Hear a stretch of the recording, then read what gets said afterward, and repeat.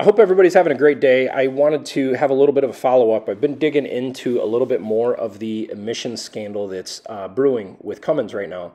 This article specifically is off the Cummins website, and I've been looking into this about responsibility of this emissions situation, and I'm specifically highlighting the power solutions that Cummins provides to their customers. In this case, for all of us, or most of us, it's going to be around the pickup trucks, the Ram 2500s to the 5500s. And you kind of see I'm highlighting here where Cummins provides the engine, the power segments, including after-treatment systems, and everything.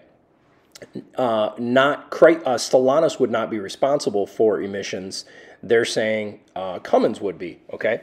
Now, this is a document talking about the NHTSA recall for the 2019 to the 2020 trucks with the CP3.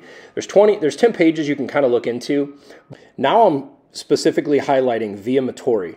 This is the manufacturer of the 3-liter EcoDiesel, which was purchased by the FCA Group, who manages and owns also Ram trucks in 2014. So FCA owns Via Motori, who owns the 3-liter EcoDiesel, so they would have a different amount of responsibility from the EPA and the government around any emissions impacts. So something to think. That's different than the situation will be with Cummins and the heavy-duty trucks. Now, this is on the departmentofjustice.gov, and it kind of goes into their thoughts and perspectives, and you're welcome. I'll include the link below. But some of the wording in this kind of caught my attention. You know, they're talking about emissions test violation against the Clean Air Act, but then they also talk that they installed they're cheating the federal laws. And they talk a little bit more around what the harm is. If you're not familiar with emissions or hydrocarbons of exhaust systems after treatment, the diesels are known for producing NOx, nitric oxides. Nitric oxides impact people around with breathing and respiratory issues. And this is interesting because it seems like they're tipping their hand a little bit and showing a little bit of where the cheating is taking place. The next I kind of looked in is I went on to Fuelie.com and I looked at several different model year trucks, specifically 2500s, 2014, 2018, 2019, and 2020. I looked at all of these trucks, selected the diesel engine, and I kind of wanted to look specifically for fuel economy for each model year.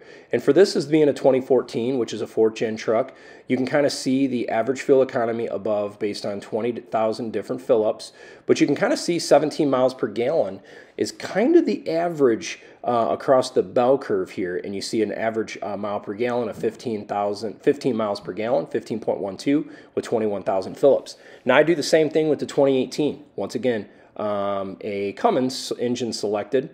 And I do the same thing with the 2019. There's less fuel fill-ups on the 2019s, but something to focus on here is the 15.25 average mile per gallon, and look at the middle of the bell curve. It's at 16 miles per gallon, not 17, okay? Now, there's less data on the 2019 trucks than there are the 2018 and 2020 trucks. I'm focusing a little bit on this, but I find it kind of interesting, the shape of the bell curve and the fuel economy when you select these different years. To me, maybe I'm being biased because I have a 2019 truck impacted by the CP3 recall, but I wonder if there's been some emission changes in the software in my truck to help it meet emissions, and this is why some of the 2019 trucks are getting worse fuel economy. I'm speculating a little bit here, but it's very interesting. I'm at 41,427 miles. Last time I filled this up, I looked back at a prior video, which I'll include a link down below, was at 39,657 miles. Of this amount of DEF consumption, I've only towed a 5,000-pound inline trailer 120 miles max. I've got some jugs out here ready to fill up. The first one I'm going to use is just some leftover from before, which is basically nothing, but I had a little left over. I mean, it's maybe 1/10 of a gallon. And then I got this one, which is brand new. I haven't used anything. And I've got a third one here if unfortunately I need that much. And if not, I'll have a spare. But I just want to show you how much I go through here. Okay, both of these two are now empty. Let's see how much you used. So quickly this thing updates. I feel like it takes a minute. I sped this section up so you guys don't have to watch it, but you can kind of see how slowly it takes. It looks like it's just shy of full. I'm going to open up the new jug. So I put in about 2.6 gallons so far. So let's see how much more we take. Open this one up now. We just filled it all the way to the brim, and I'd say we used about 3/4 of a gallon or so, but we're pouring out. We're completely full now. Let's say that's 3/4 of a gallon plus 2.5, 3.2. This man had barely anything. I would even say 0.1 gallons. So I'd say it's somewhere in the 3.3 gallon range. All right, let's see if it does the last final tick. There we go. So the math on this, 41,427. I'm gonna subtract 39,657 miles and see what that turns out to be. 527 miles per gallon of DEF fluid. And that included 100 miles of towing a lightweight trailer. That's as bad, if not worse, than my 2023 F350 high output diesel that quote unquote chugs the diesel, the DEF fluid. And I was pulling 14,000 pounds and I'm pulling 5,000 pounds for 100 miles. I'm wondering when you do the recall, if this latest PCM flash is actually a DEF consumption that makes the Cummins as bad or worse than the Power Stroke. I mean, that's horrible.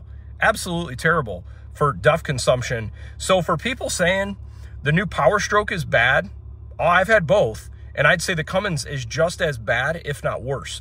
So I'm gonna fill the truck up with diesel right now. I'm about a half a tank of fuel, 229 miles. The computer's saying 15.1. Let's see what we get hand calculated.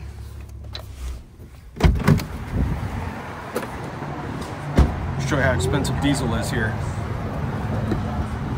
All right, gonna do 30-second method.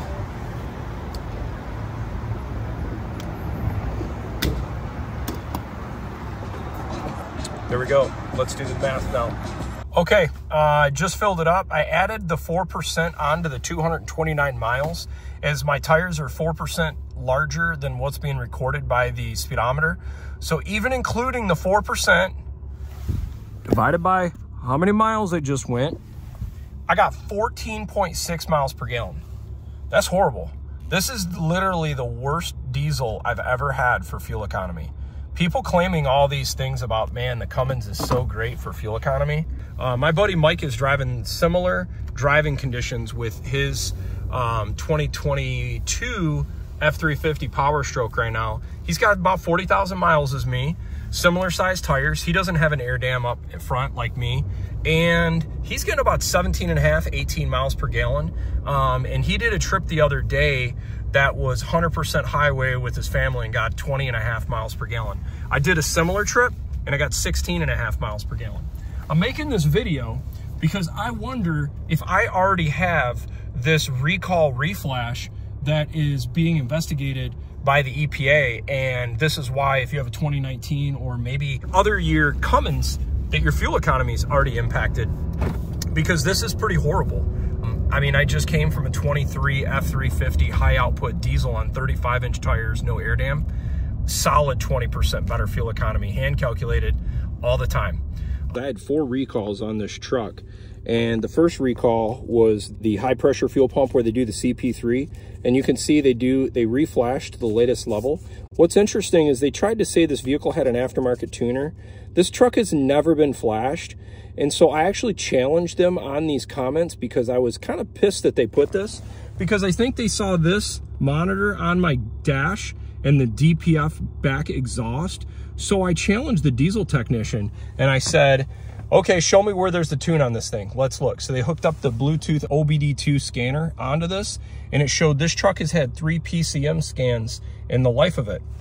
The first, when it was new, it sounds like a second PCM scan, and the third for the recall that was just completed in 41,000 miles. The individual that I purchased this from, they had it from almost new, and they never put a scan on it. The dealer couldn't confirm, but they said if it ever went to the dealer for any sort of programming for the ECM, that would be considered a flash. Dealers can say that this vehicle had an aftermarket tuner, but this thing never had an aftermarket tuner. They're just basing it off the number of PCM scans on this truck, and it's only had 3, and it hadn't been scanned before. And you can see when this was done before, it was at 39,000 miles on 1023. Anyhow, I hope this video is helpful. I'm gonna research and try to find out what this flash is and if my truck with the recall just received that flash.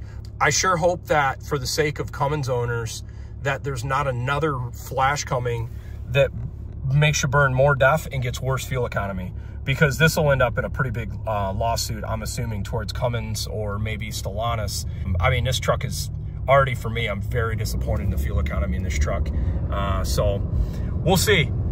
Hopefully things get better for everybody, but I'm wondering if I already have the flash for the emissions impact with additional SCR dosing and possibly a fuel economy hit. If you find this video helpful, feel free to give me a thumbs up. I'm going to keep posting content on this situation brewing with the Ram as it impacts me and thousands of others. Thanks for watching.